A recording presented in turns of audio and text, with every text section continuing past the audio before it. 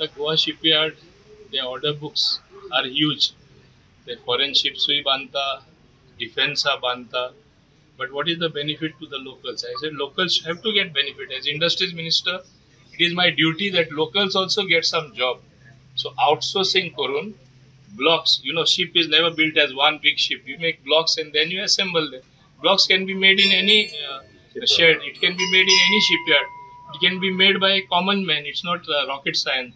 So the managing director, Mr. Upadhyaya, he was kind enough to agree to the proposal. Now I am involving the maritime cluster which has been formed at behest of central government. I am involving MSCME.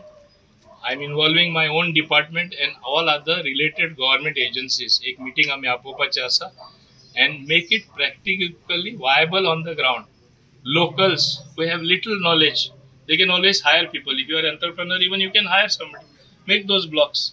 So, and I am told by the MD that more than 300 worth such small works are to be given outsourced in the next 5 years to make a beginning, and the order books are full. So let Goans also will get benefit. Evashin connect na chituna industrial sector, but I'm thinking on those lines where local will get benefit, and I'm making it happen.